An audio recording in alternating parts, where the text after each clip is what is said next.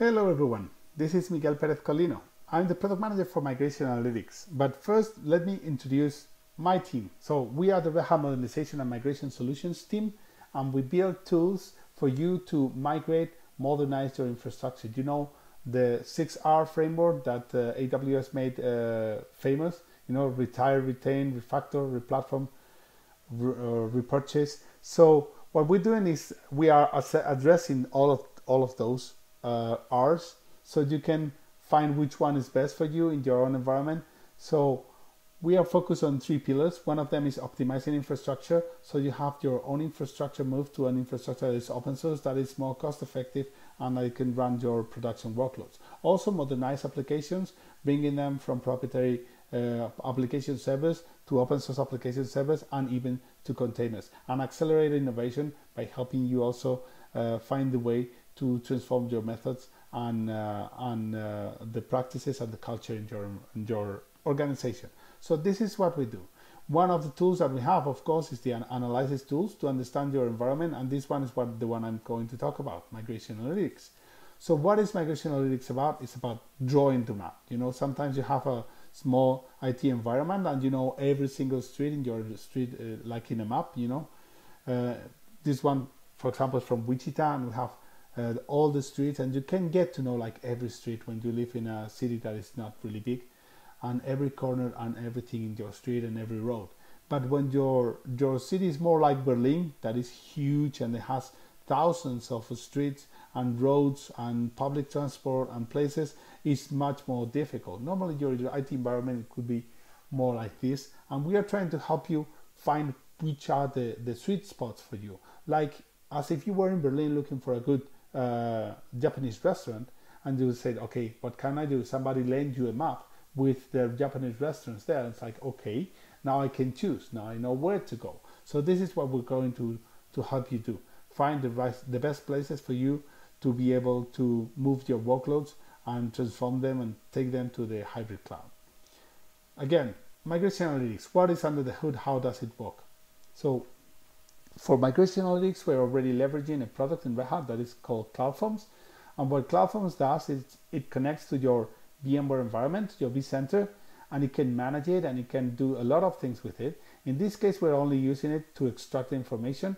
So the good thing is that we are using this tool that has been battle tested, that is in production in many customers, and that is already in production, as I said. So CloudForms will connect to your vSphere environment, and it will extract the metadata from your virtualization environment, being able to get the list of the VMs, the disks that are associated to them, the size of them, the memory, the CPUs, CPU affinity, and all the configuration related to it.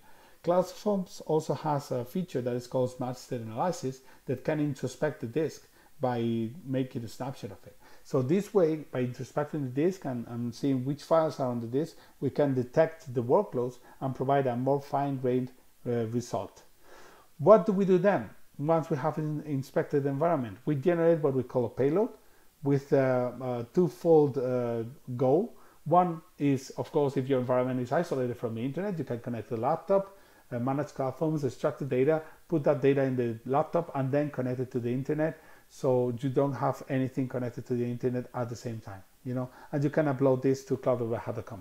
The second one is that you, of course, can introspect all the data that you're going to upload to cloud.redhat.com to ensure that you're comfortable sharing that data with us.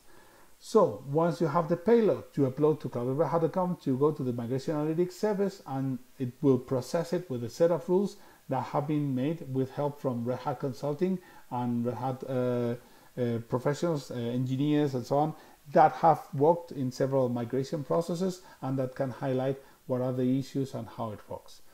So once you've done that, you will get those recommendations, those reports based on those rules, and you will be able to make your own decisions. What's under the hood? We are using all the Red Hat tools that we have available that make sense. For example, the 3-scale API management or Butterfly for the interface. We are also using Red Hat Fuse for the integration, Red Hat AMQ Streams, Kafka, which is the supported version of Kafka, and then Decision Manager for the rules, and of course OpenShift and RHEL under the hood. So let's take a look at a demo. Let's take a look at what it looks like. So this is Red Hat Cloud Forms. It's already connected to a VMware environment, and it can give you a lot of introspection, a lot of data on what is running here. So I could go to compute infrastructure providers and check that I have a provider that is called vSphere that I have configured myself. In this case, it has smart state analysis. That's why it has this yellow shield, and it is connected and it's getting all the data. Let's go a bit deep into it. We see it's got one cluster to host. This is a tiny environment, a tiny lab environment running on cloud. So it's nested virtualization. So the performance is expected to be huge. But still, I mean, we can see the VMs, some are powered on, some are powered off. We can introspect also powered off VMs. And of course, once we have this configured, it could take you like around 1 hour, maybe 2, depending on the complexity of your environment. We can go to migration analytics. In here, we click on get started, and then it will examine the virtualization providers to give us an overview of the providers that we have connected to. In this case, it's only one. We could have like 4 or 5, and we could see the size, the number of VMs, the disk allocated, and the memory allocated, and so on. Also, this could help plan for the target environment that is going to host these VMs. So we click on collect inventory data. We have the basic data. This could be obtained in 1 hour, probably less. Okay, this doesn't have any introspection added to it, and it cannot detect the workloads, but it can provide a good overview. And in this case, we have the detailed data that it has introspected and found all the workloads that are running in the environment. So we click on the provider, click continue, and it will collect the inventory data and generate, as we called it before, the payload. So once the inventory data is collected, we can download the inventory file and then save it, and then we're going to use it afterwards. Before we use it, we can go to the VMware cluster. We see that we have the VMs running, same VMs that CloudForms is managing. So everything's okay. Everything is running on this cluster, and it's already working. So we have connected these CloudForms to this cluster. We see the VMs. We have generated a payload. You could go to the documentation to see how everything is configured. We have a pretty good documentation. Just search for migration analytics official documentation, and you will get here. If not, you could always go to this is a very cool address, red.ht/migration-analytics. And then you'll find the product page, and you'll have a link here to the official documentation, product documentation. You see it here. And also, if you want to request an evaluation of CloudForms, you can request it here and then download CloudForms and be able to run it yourself. You see, here you will request the evaluation. So once we have, again, the payload, we go to cloud.redhat.com. We'll have to have an account. Normally I'm logged in, I have my own account. If you're a Red Hat customer, you probably have an account already. If not, you can create one for free and go to Migration Services, Migration Analytics. Okay, I have several reports here. How do I create these reports? I click create. I search for the data file that I just downloaded, and then I give it a name,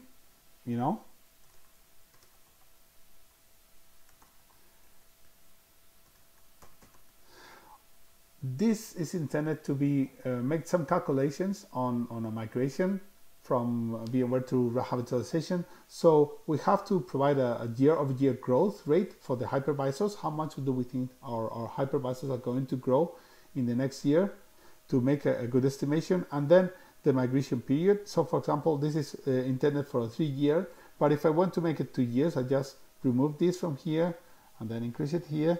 In case I want to do a migration faster, I could do it in 2 years or even less. I mean, we have had migrations that only last some months. So we can create report.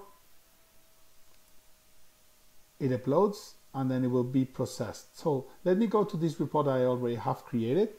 This is a report for an environment with 314 hypervisor hosts, okay?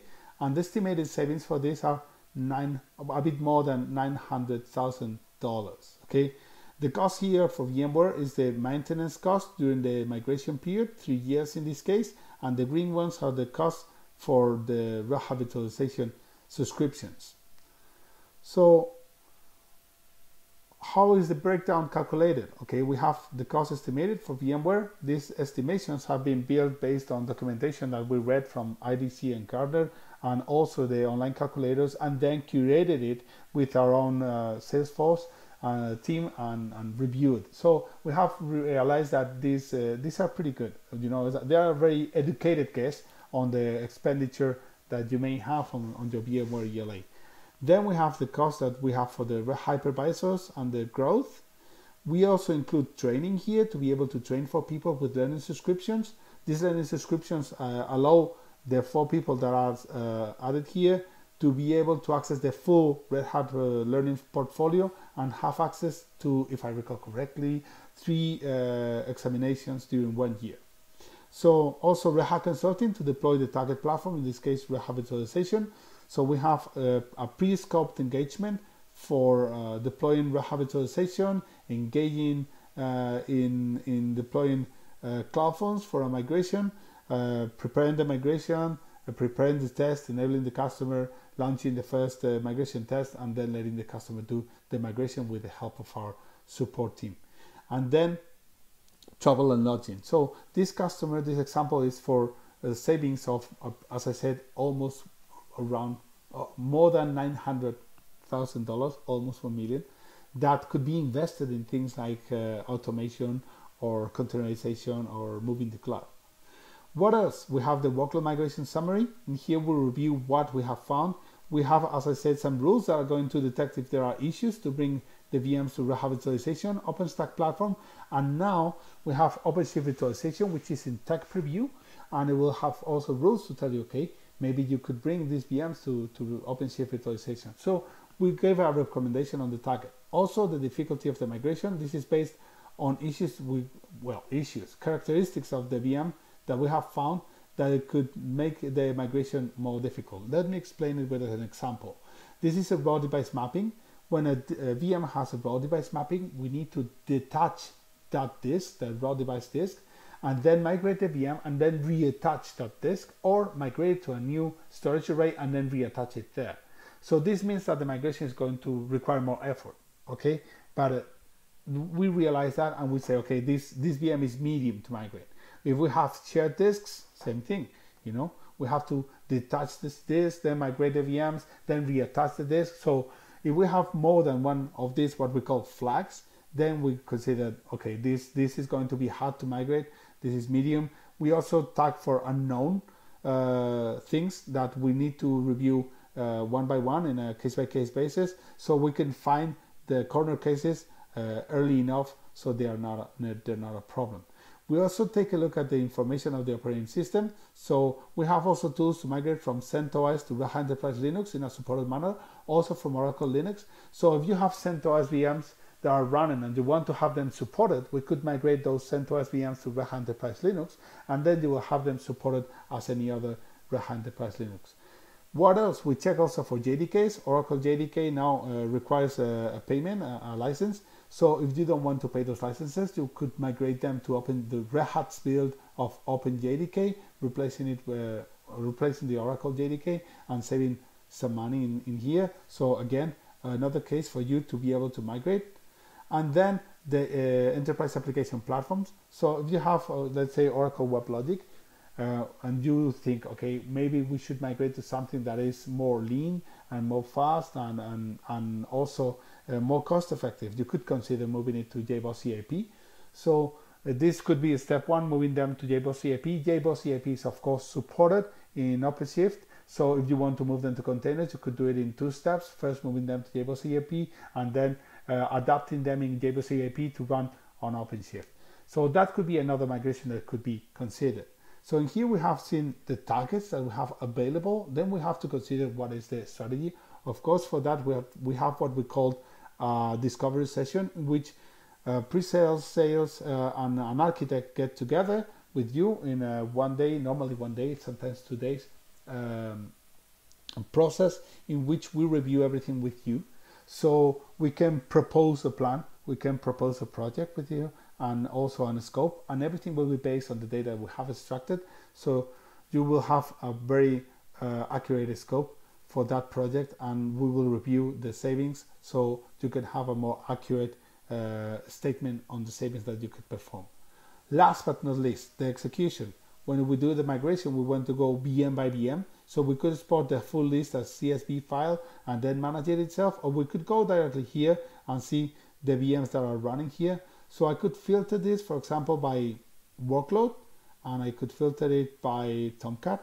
So in Red Hat, we have JBoss Web Server, which is a supported version of Tomcat, like Red Hat build of Tomcat. And you could run all these applications that you have running in Tomcat. And these are a good target to be containerized, because Tomcat applications are normally not clustered and they do not share storage. And so you could consider these applications, the Tomcat application, in this case are 400 servers, to be moved to containers instead of moving the VMs and move them to OpenShift. Or you could check other workloads, like for example Microsoft SQL, and see how big the VMs are. Oh, we have 460 here. Okay, let's take a look. We see we have them running on Windows. We could move them to Linux or not. We could keep them in a VM running on top of Red Hat virtualization, or we could containerize them, because I mean, in this case, you could go to catalog.redhat.com and check for the supported containers on OpenShift and see if this one could be containerized. So we go to certified software, we go to container images, and then we go to database and data management, and we check with Microsoft, and here is. So we have a certified image for OpenShift of Red Hat, of Microsoft SQL Server for OpenShift by Red Hat. So these are the things that you could do with migration analytics. Again, as I said, we are providing you targets in your own map, you know, which are the best Japanese restaurants in Berlin, for example, for you to be able to have nice sushi, or in this case, for you to be able to take your workloads to the hybrid cloud. We have additional demonstrations on other tools that we have, like Pathfinder, which helps you with the assessment of applications, especially on the context of the application, how it is being maintained and so on, to see the suitability to containerize them. Of course, we have virtual machine migration that will help you do the virtual machine migration from VMware to Red Hat virtualization or to Red Hat OpenStack platform. We have also ways to import virtual machines. We have also ways, as I said, to migrate Oracle Linux or CentOS to Red Hat Enterprise Linux, and application migration, in case you want to go deep into the application and check how to migrate it to containers, or to JBoss and containers, or to Tomcat JBoss Web Server on containers. I mean, this tool can help you do it. And again, if you're running OpenShift 3 and you want to move it to OpenShift 4 and get all the benefits from it, like for example the seamless upgrades or the operators, then we have a cluster application migration tool that could help you move all those containers. So these are the tools that we have in Red Hat Modernization Migration Solutions. And of course, please feel free to contact us. We'll be happy to know about you, to know about your status and your plans, and be able to help you migrate your workloads to open source platforms by Red Hat. Thank you very much.